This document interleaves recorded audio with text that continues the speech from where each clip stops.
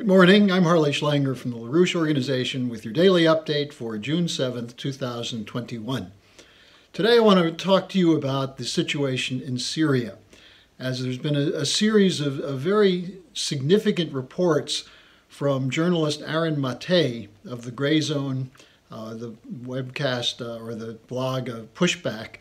But he's been in Syria and he's been interviewed on a number of programs which you can find on YouTube, where he has been laying out very clearly what he saw and what he learned on his recent trip to Syria.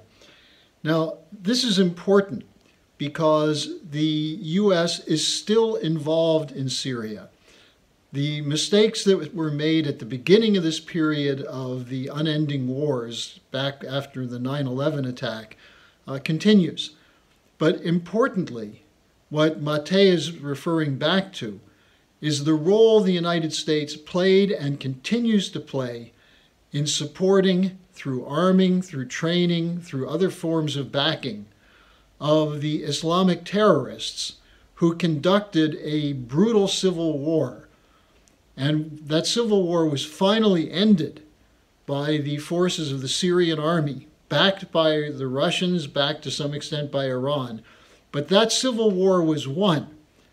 But instead of working to reconstruct Syria, the United States imposed something called the Caesar Sanctions. These were initiated by then Secretary of State Pompeo. They're being continued by the Biden administration, backed by Tony Blinken, who calls them humanitarian sanctions. These are sanctions that are threatening the lives of millions of Syrians by cutting off medicine, by cutting off food, by keeping U.S. troops in a section of the country, controlling 1/3 of the country, where the wheat is produced and where oil is produced, where the oil and food production of Syria is being stolen. Now, keep in mind, who defended the Syrian government or the Syrian people? It was the Syrian government of Assad, backed by the Russians and Iran. And who were they fighting? The Al-Qaeda, al-Nusra jihadists, who had their support coming from the United States and our NATO allies, including Turkey. Also support from the Saudis, from the Emirates, and from Israel. So you had a coalition of powerful nations trying to impose a regime change on the people of Syria. And the people of Syria won. And so in response to that, these sanctions have been initiated.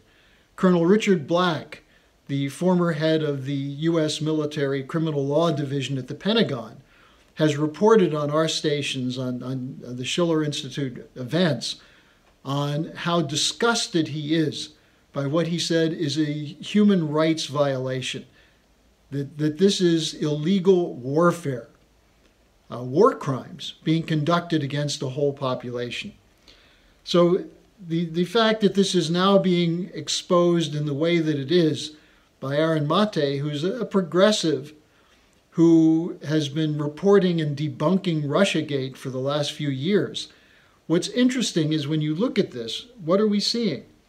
The same people the same networks that ran Russiagate ran the regime change operation in Libya.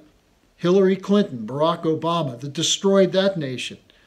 They carried out the coup in Ukraine, which put us on a razor's edge toward war recently with Russia because of the demands of the Ukrainians that there be a war against, that they be backed in their war against Russia. And now we see in Syria, as in Iraq, the destruction of the means of existence of a population. So it's crucial that the American people reflect on what our government continues to do. Now, President Trump said he was going to end these never-ending wars, but he didn't. He wasn't able to because the military-industrial complex was too strong, including in his own Republican Party. The Republican Party is a party of war hawks, typified by Marco Rubio, typified by Hawley and others who are now saying we have to stand strong against Russia and China. but the Democratic Party as well. It's a bipartisan grouping committed to war, committed to sanctions which kill. And this same grouping is supporting the Biden policy to challenge Russia and China. The Republicans say, well, Biden's not tough enough on China and Russia.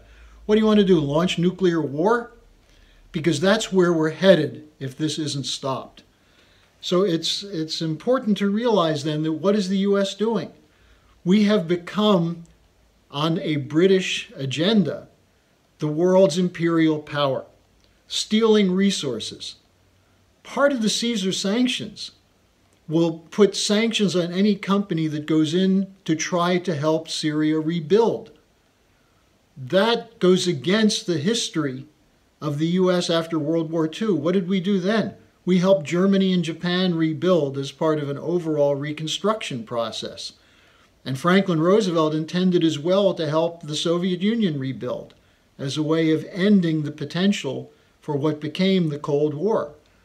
And now today's Cold Warriors are urging that we take on the so-called malign intent of Russia and China by containing them with military expenditures going through the roof, by bringing other countries into an alliance against them.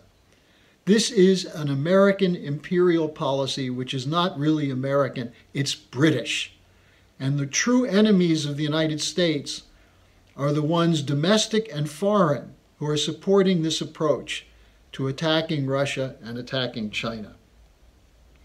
Now, Putin had a very interesting observation on this at the sidelines of the St. Petersburg Economic Forum.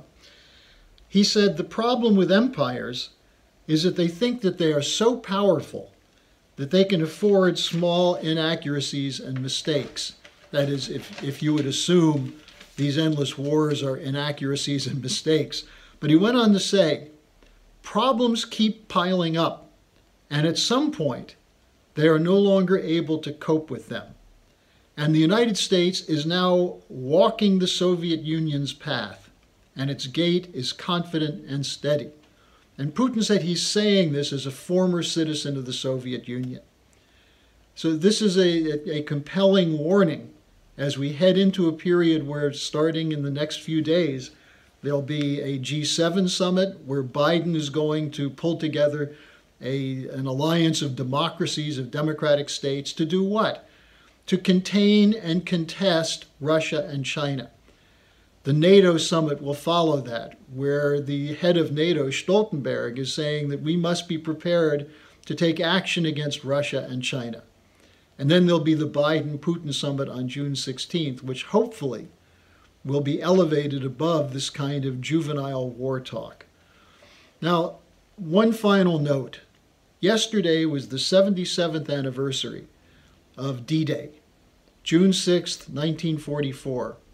Where large numbers of Americans risked their lives to cross the English Channel to begin the process of liberating Europe from the Nazi control. And in that, who was the main ally of the United States? What nation suffered more losses than any other nation? It was the Soviet Union.